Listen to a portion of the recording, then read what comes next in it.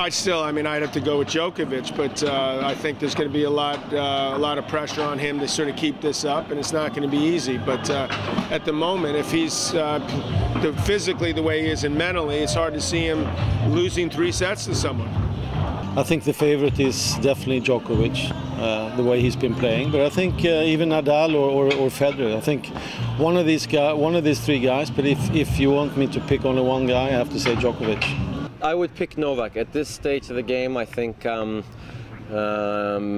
Novak is, because it's 3 out of 5. I think it's going to be very difficult to beat him. Obviously, if Rafa Nadal comes back and plays, he's got enough matches, I think, under his belt, so he has obviously always a chance. That's pretty obvious. But I mean, who knows? Novak suddenly plays with a lot of pressure from the outside. I'm not sure he feels pressure at the moment, but I think you have to be not only brave but slightly on the crazy side to bet against Novak.